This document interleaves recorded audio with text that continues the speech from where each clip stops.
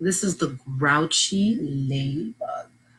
It's a little bit of a long story, but it's pretty good. You ready to start reading it? Yeah, but did the author write the book? Yep, the author did write the book. And do you know who the author is? Do you know what his name is? The illustrator. Well, yeah. Well, the illustrator drew the pictures, but you want to know something, Niall? Mm-hmm. The illustrator and the author are the same people in this book. And the author and illustrator is Eric Carle. Niall, can you say hi to Lisa and say happy birthday? Happy birthday. What? Are you ready to start reading? All right. You want to help me hold the book? Can you sit up, please, like a big kid? Yeah, but do. Don't mind my cat in the background. All right, you ready? The Grouchy Ladybug by Eric Carle. Do the author does the illustrators live in a different world? No, baby, we'll talk about that later, okay? We're gonna read the book right now. It was night, and some fireflies danced around the moon. At 5 o'clock in the morning, the sun came up. A friendly ladybug flew in from the left. It saw a leaf with many aphids on it and decided to have them for breakfast. But just then, a grouchy ladybug flew in from the right. It too saw the aphids and wanted them for breakfast. Now, do you know what grouchy means? What does grouchy mean? Get mad. Like mad, right? Good morning, said the friendly ladybug. Go away, shouted the grouchy ladybug. I want those aphids. We can share them, suggested the friendly ladybug. No, they're mine. All mine, screamed the grouchy ladybug. Or do you want to fight me for them?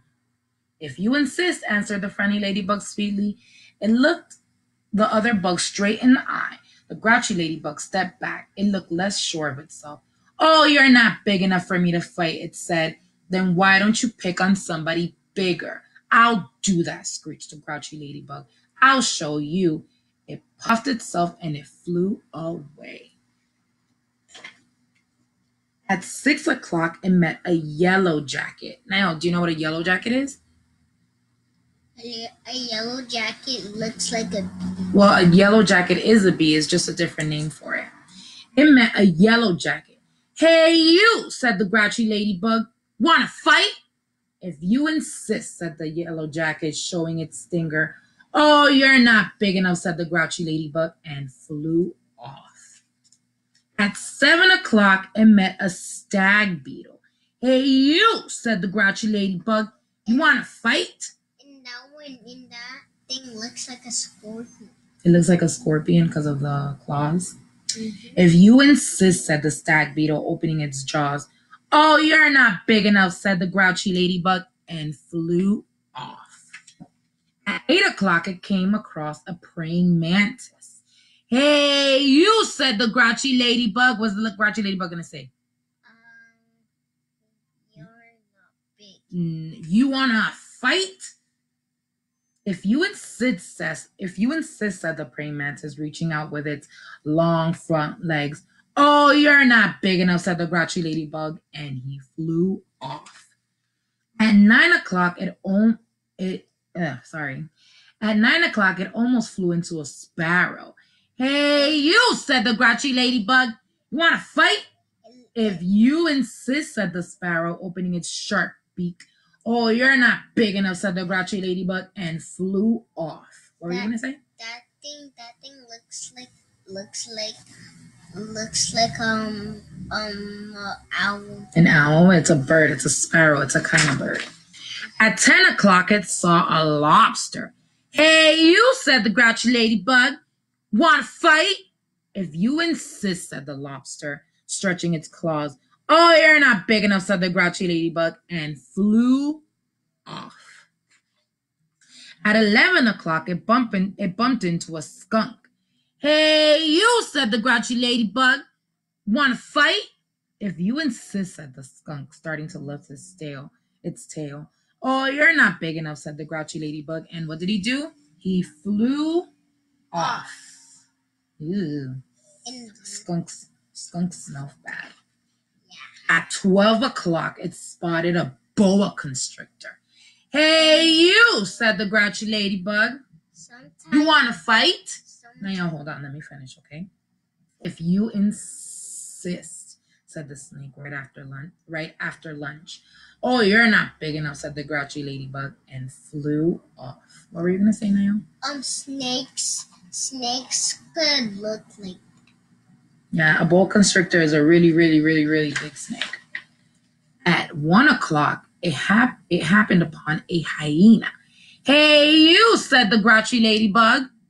Can you help me finish it? Wanna fight? Hold on, baby.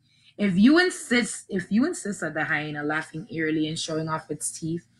Oh, you're not big enough, said the grouchy ladybug, and he flew off.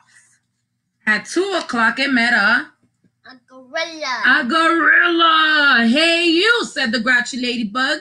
Can you help me? You wanna fight? Wanna fight? If you insist, said the gorilla, beating its chest. Oh, you're not big enough, said the grouchy ladybug, and he flew off. Yes, ma'am. Why is his face blue? Because maybe the illustrator wanted to make his face blue. Yep. At 3 o'clock now, you can't see. At 3 o'clock now. At 3 o'clock, it ran into a rhinoceros. Hey, you, said the grouchy ladybug. You wanna fight? Yeah. If you insist, said the rhinoceros, lowering its horn.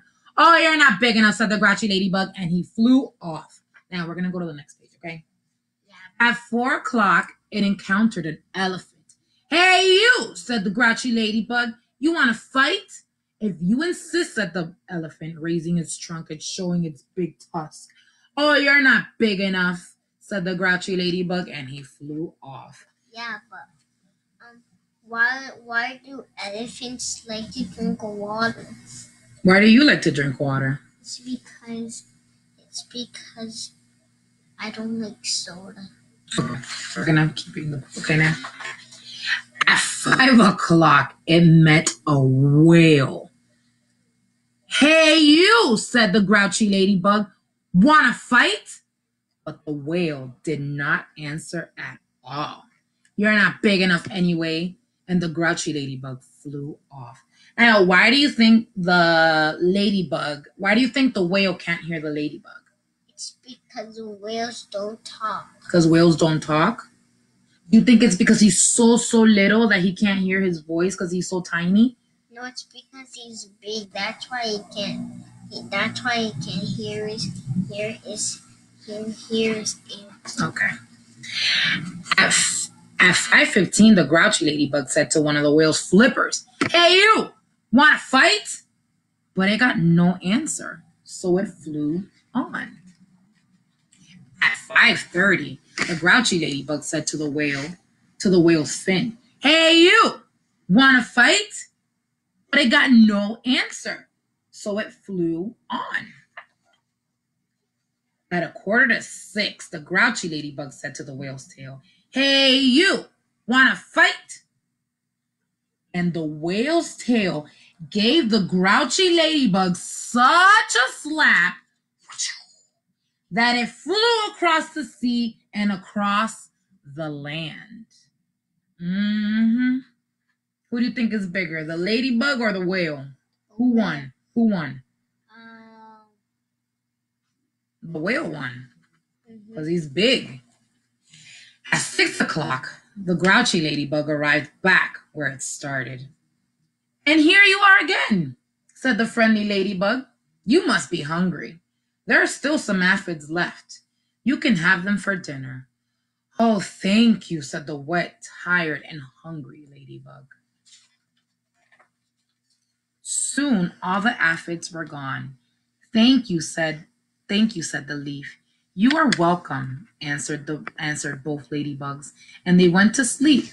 The fireflies, who had been sleeping all day, came out to dance around the moon.